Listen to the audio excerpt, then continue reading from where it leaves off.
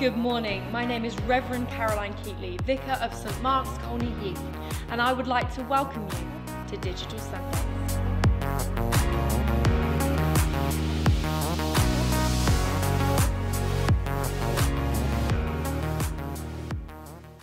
Good morning and welcome once again to Digital Sunday. We're going to be following our series this morning on the power of prayer, and in particular we're going to be focusing on what it means to intercede, the power of prayer when we pray for others. We're going to be doing some of that too as Myra leads us in praying for other people. And we're going to be looking at the example of Abraham in the Old Testament as Mike speaks to us later.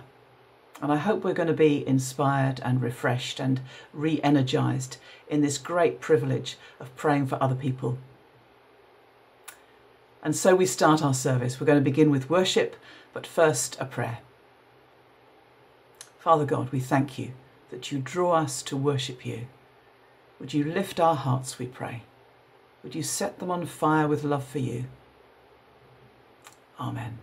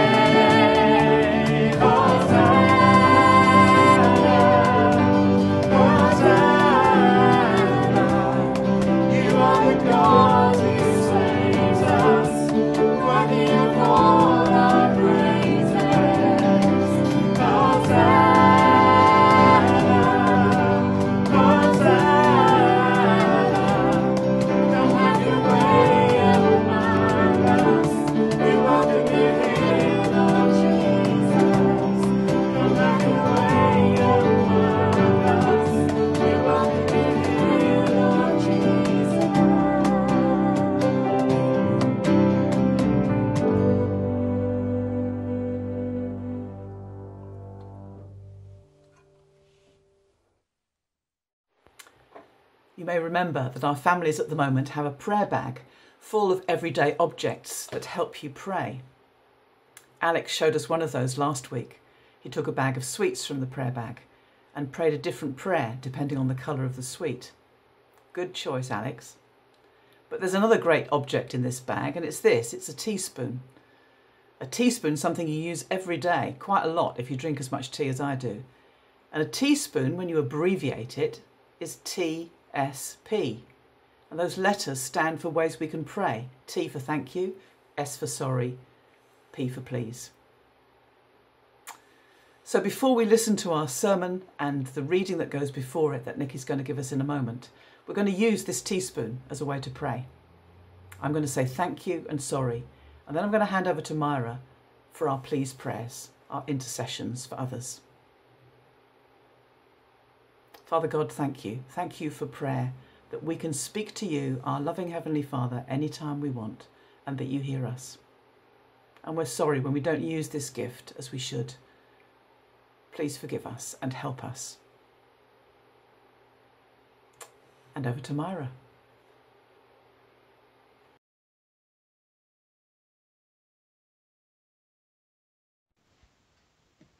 So let's continue with our teaspoon prayers, our TSP, as we come to please. Let's pray. Please, Father God, we pray for peace in the many countries where conflict and war is part of their day-to-day lives, thinking especially of Myanmar.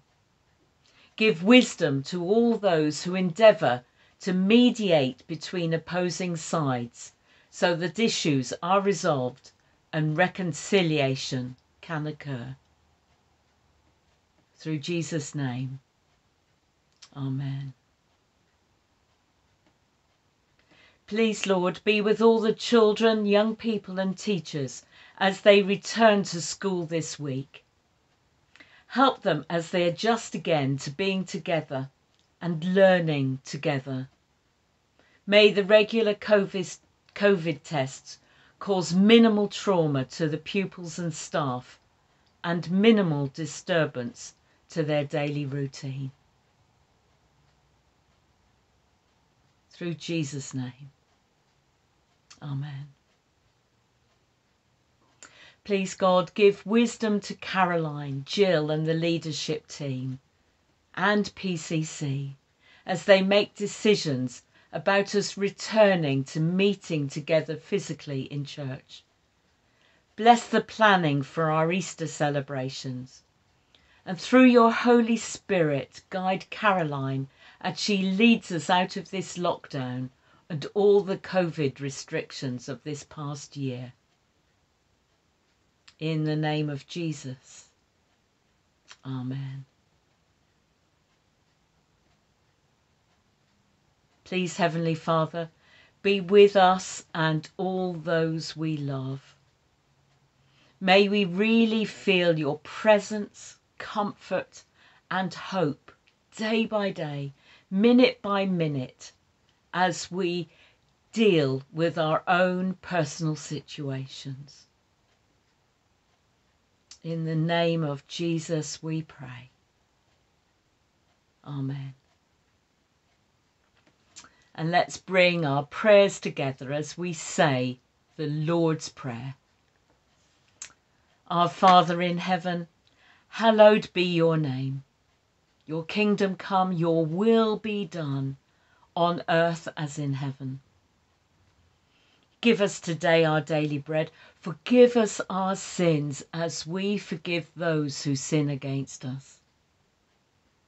Lead us not into temptation, but deliver us from evil.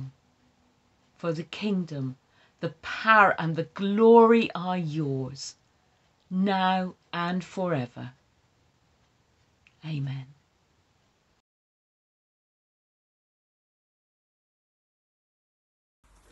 The reading this morning is from Genesis chapter 18, verses 20 to 33.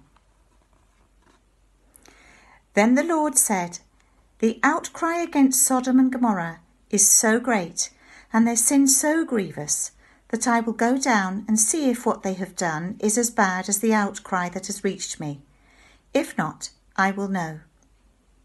The men turned away and went towards Sodom, but Abraham remained standing before the Lord. Then Abraham approached him and said, "Will you sweep away the righteous with the wicked?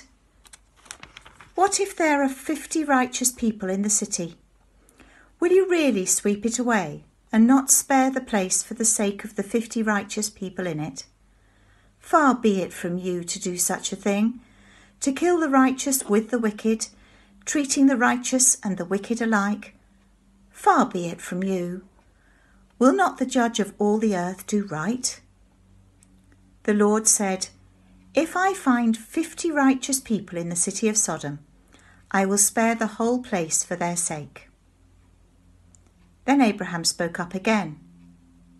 "Now that I have been so bold as to speak to the Lord, though I am nothing but dust and ashes, what if the number of the righteous is 5 less than 50? Will you destroy the whole city because of 5 people? If I find 45 there," he said, "I will not destroy it." Once again he spoke to him, "What if only 40 are found there?" He said, "For the sake of 40, I will not do it." Then he said, "May the Lord not be angry, but let me speak. What if only 30 can be found there?" He answered, "I will not do it if I find 30 there." Abraham said, "Now that I have been so bold as to speak to the Lord, what if only 20 can be found there?"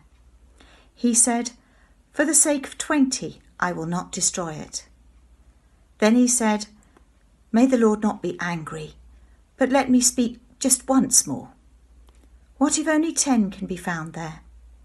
He answered, "For the sake of 10, I will not destroy it." When the Lord had finished speaking with Abraham, he left, and Abraham returned home. This is the word of the Lord. Thanks be to God.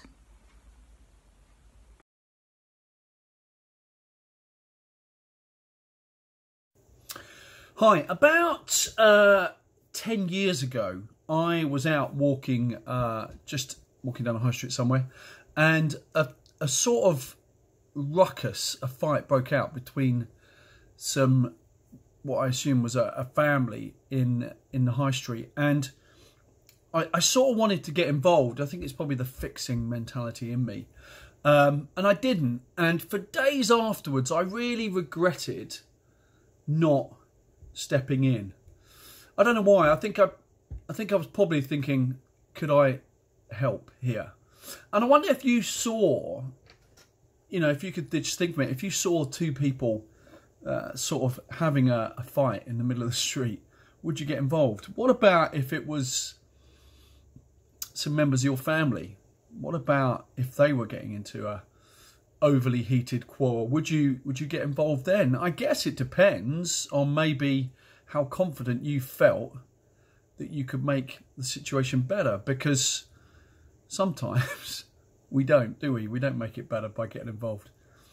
And the story we're going to look at today about this great character Abraham is all about almost stepping in and getting involved in a quarrel between God and people.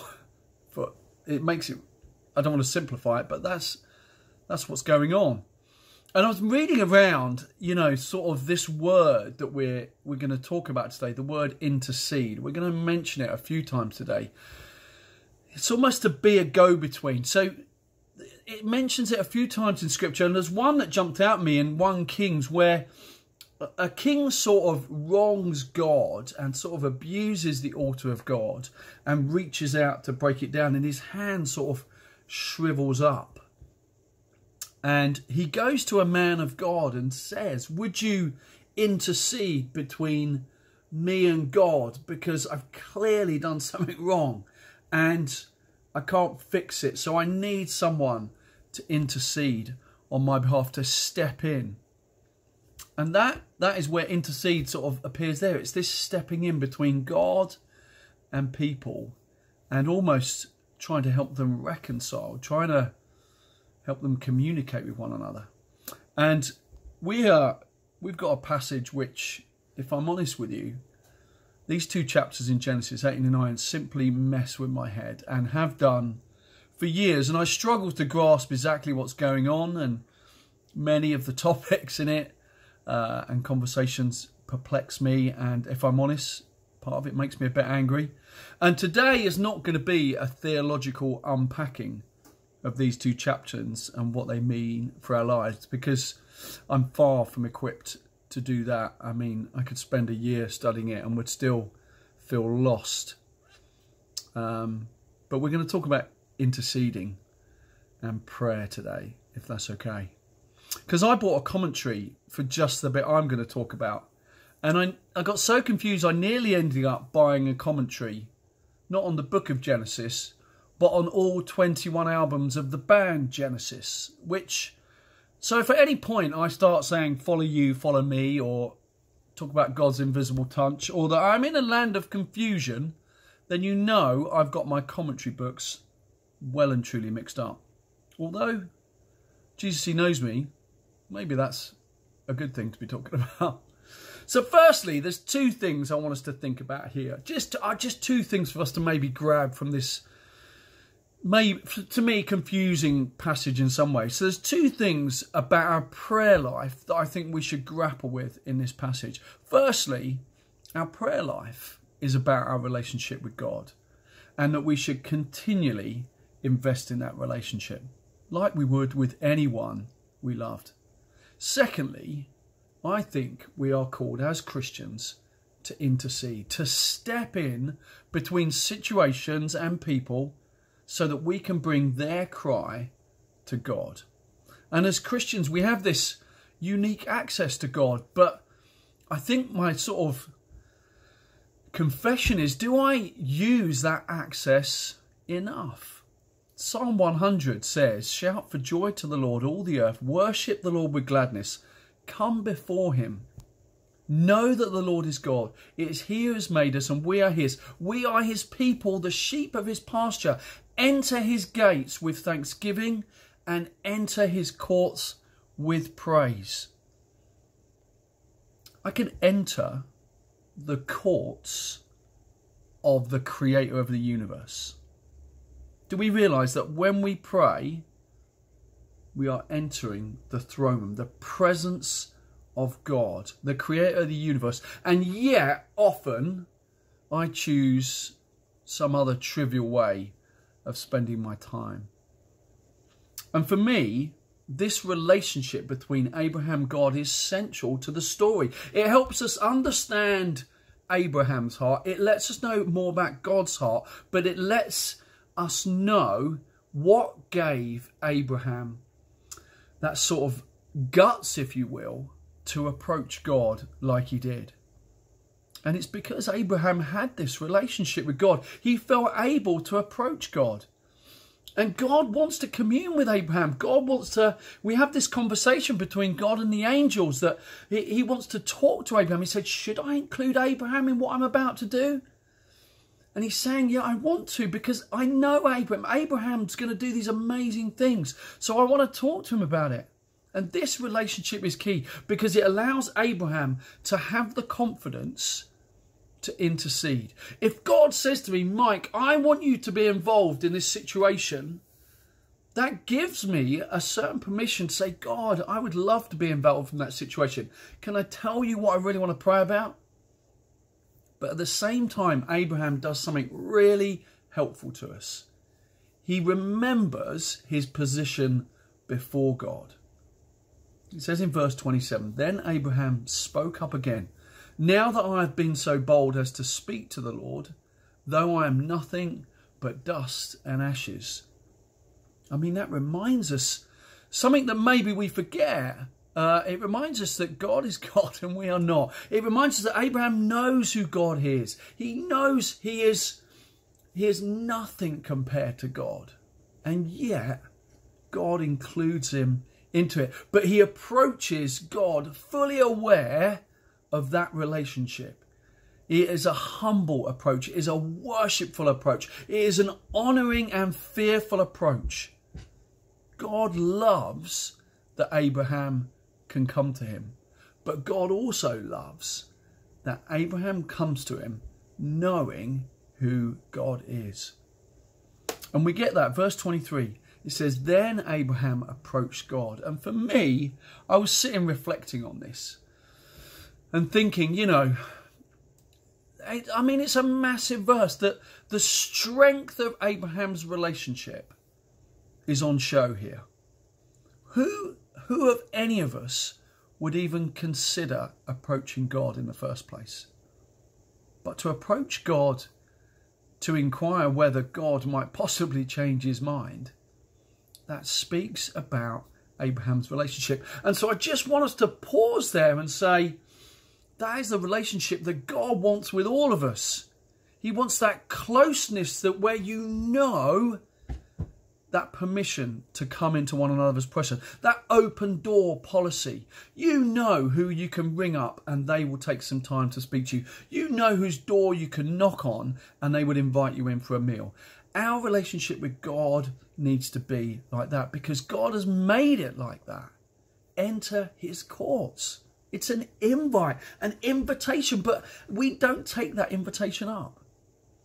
So this word intercede here, this go-between, it calls us to intercede between the world, between people, between situations and God. It means to use your influence to persuade someone in authority to forgive another.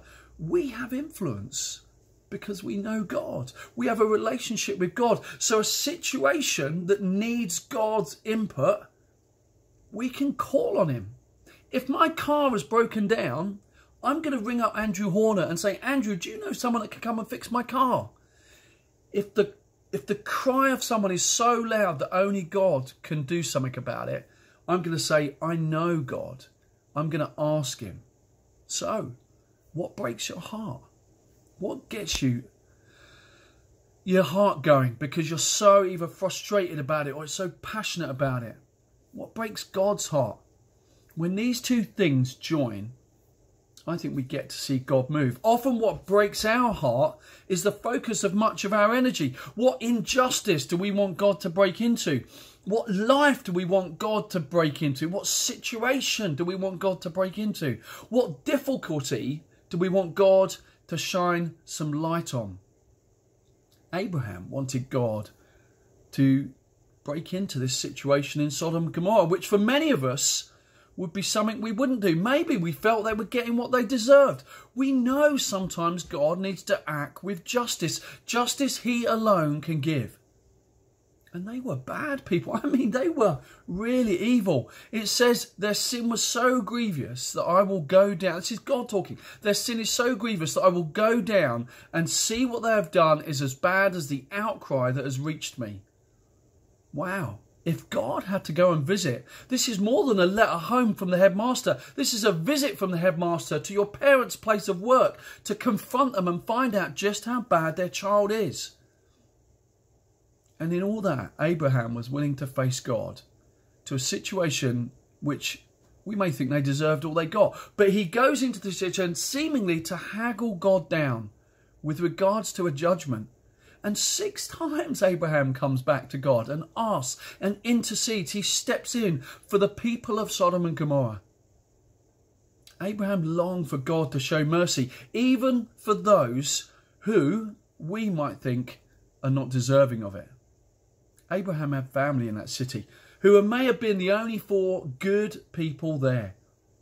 But you see, God is God and we are not. But Abraham had been called to intercede, to speak on behalf of people who could not, would not, or unable to even know why they should talk to God. And I think today God still prompts us to intercede in this way, to step in, to bring the cries of people to the Father. And he does that by almost punching us in the gut with the Spirit. What gets us going? What really makes us want to say, I need to do something about that? Romans 8, in the same way the Spirit helps us in our weakness. We do not know what we ought to pray, but the Spirit himself intercedes through wordless groans. And he who searches our heart knows the mind of the Spirit, because the Spirit intercedes for God's people. What breaks my heart? What breaks God's heart? They are probably something that you can have a conversation with God about. You can intercede with him about. David Wilkerson, who wrote The Cross on the Switchblade, who was one of the significant books in my own coming to faith, he said it's impossible to waste time when you're in prayer. It's impossible to waste time. We're really good at wasting time. I'm really good at wasting time. But what breaks your heart? Where do you want to intercede? The relationship is there. You have it with God. We just need to be the go-between. And do you know what? God loves it when we choose to commune with him, to seek his heart. He loves it when we share what breaks our heart. So what are the cries that what are the cries you know that need to reach the ears of God? A place in the world? Yemen? Brazil? America? St. Albans? Maybe it's a lost friend or family member. Maybe a lonely, distraught colleague. Maybe a group of people that are always on your mind. Young people, families, the homeless, those that struggle with debt, those that struggle with mental health, those going through grief. Maybe another helpful learning from this passage is Abraham's persistence and resilience. He kept coming back for God, asking for more justice, like Jacob wrestling for more. Our prayers should bother God. They should prompt him to hear the cries of those we're praying for. And this might not happen by praying once or twice or even 20 times, but we are called to intercede. We are called to pray. And prayer will never be a waste of time. We just need to make time for it. Let me end with this. Let us then approach God's throne of grace with confidence, so that we may receive mercy and find grace to help us in our time of need.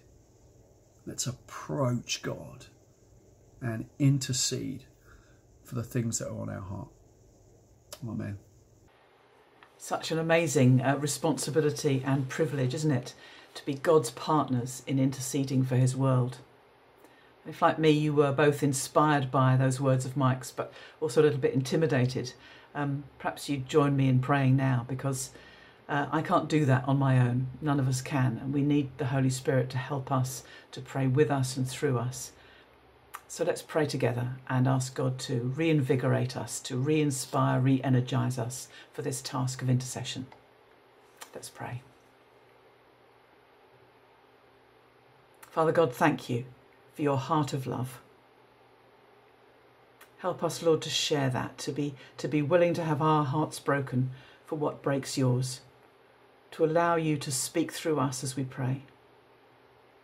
Help us to bear people, situations, events on our hearts, to wrestle with you, to persist when it's hard, but to know that great privilege of loving people through praying for them.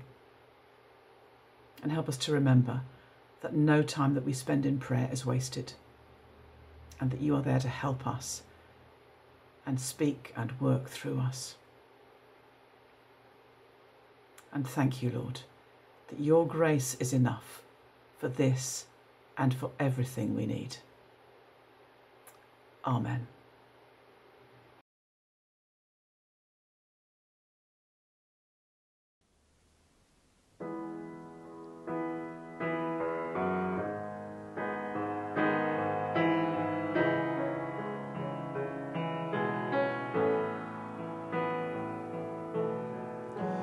Your grace is enough, more than I need.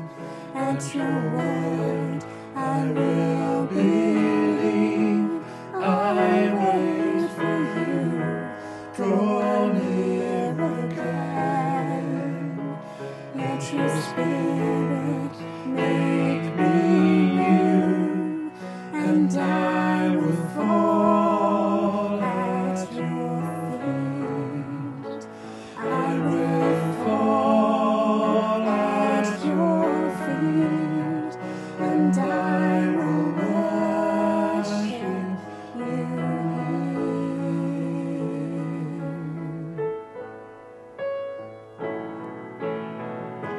Your presence in me, Jesus, light the way. By the power of your word,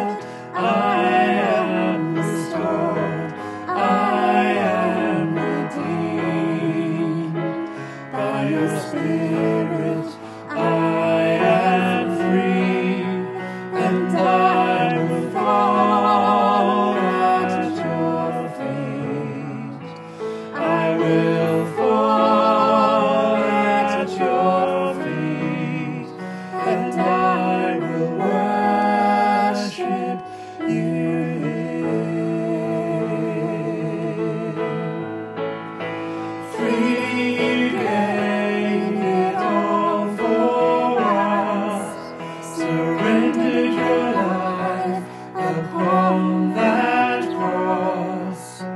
Great is the love poured out for all.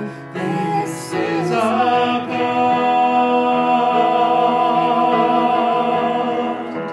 lifted on high from death to life. Forever our God is glorified. Servant and King, rescued the world. This is our God. Freely you gave it all for us, surrendered your life upon that cross. Great is the love poured out for all. This is our God, lifted on high from death to life. Forever our God is glorified. Servant and King, rescued the world. This is our God.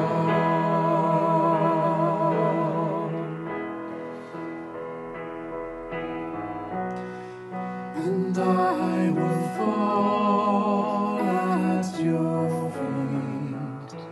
I will fall at your feet.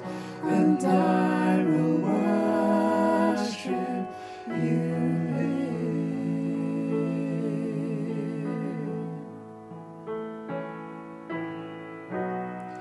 And I will fall at your feet. I will fall at your feet. And I will worship you here.